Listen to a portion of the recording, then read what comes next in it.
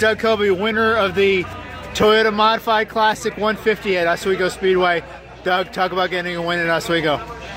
You know, I'd never seen the track before I walked in here at 10 o'clock this morning, so I didn't know what to expect. I've heard a lot about it, and a lot of these upstate New York and northern facilities just don't have a lot of grip, so I was a little nervous. But this place, whatever they did to the outside groove a couple weeks ago to put some grip down, I don't know if it didn't have grip before or what, but it was just awesome tonight. Our car was really stout in practice. It never really fell off all that much, and I knew we had a good car, and then it was just a matter of getting to the front, leading some laps, and after the pit stop, I had to do a lot of racing on the outside, and that's a lot of fun. Anytime there's a racetrack that you can pull to the outside of somebody dead in the middle of the corner and beat them up off, that's a pretty neat feeling behind one of these cars, and we just had a great car tonight. It's one of those things, coming to a new track, I think you got to have a guy like Phil Moran turning wrenches to come out of here with a car that can be that dominant and run its fastest lap with 6 laps to go. I mean, we were not hanging on. We were waiting for the race to end, and you know, I was worried about maybe fuel, so I saved a lot of fuel all night. And what can I say? Just a great effort from a championship quality team, and you know,